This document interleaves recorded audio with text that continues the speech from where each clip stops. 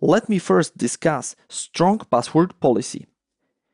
If the user is using a weak password, then the attacker can easily guess this password. So what we have to do to prevent it from happening is implementing strong password policy. Strong password policy takes into account both password length and randomness.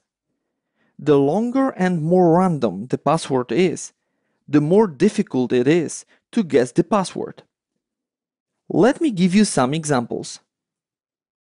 This password is long, but there is no randomness here. That's why this password is weak and the attacker can easily guess this password. On the contrary, this password is strong because it is long and random.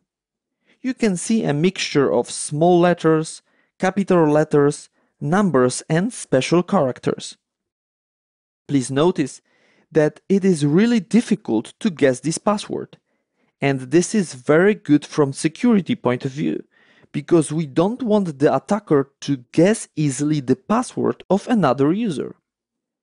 So what we have to do in our own web applications is making sure that strong password policy is implemented.